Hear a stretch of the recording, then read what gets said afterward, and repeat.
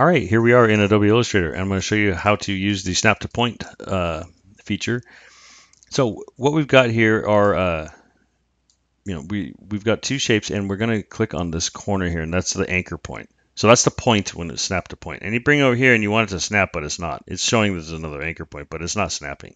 Um, so, and you may have the bounding box on, which is right here, so that makes it a little harder. So if you do have that on, go over here and click on it first, and then you move it around. But for this, I'm going to shut the bounding box off, just for the sake of this. And then we're going to go up here to View, and we're going to go to Snap to Point. Now, if I grab this and I bring it down here, it's going to snap. Watch, see, boom. It got that little triangle, and it clicks in there. It wasn't clicking in before. It was just kind of like assuming, but bam, see that? So that's what you want.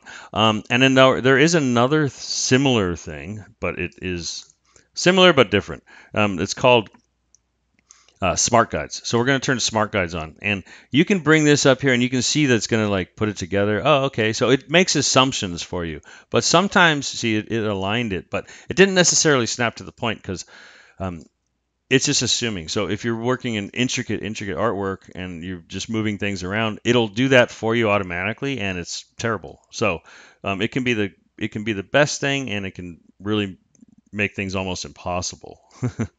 Weird, but true. So we're snapping to point again, and then I will show you this one more trick. You can go up here to settings and go to selection and anchor display, and you can make the tolerance more. So you can go up to 8. And then the snap to point. So that's the grabbing the anchor point. And then this is snapping. So you can make that all the way up to 8 too. And now it's just a little snappier. That's all. You don't have to be so perfect on the anchor point. You can get, see, I'm pretty far off of it and I still got it, right?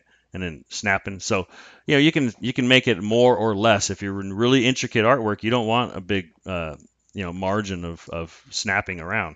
But if you want a little one, then that's how you change it. So, hey, hopefully that helped. If it did, hit like, leave a comment. Thanks.